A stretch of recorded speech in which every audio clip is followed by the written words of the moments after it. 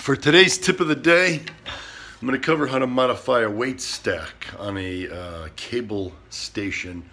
for when you get too strong and the weight's not enough.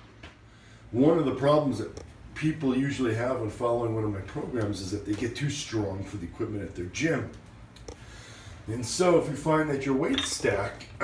is too light for your new strength level, I've got a real simple solution. You've put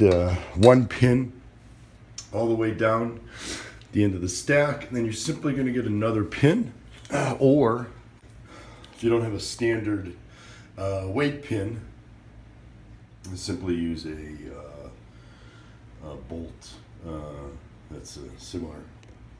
similar size as the weight pin, and I'm just going to get a 25 or 45 pound knife or a 25 or 45 pound plate, and you're just going to add it to another pin right on the weight stack,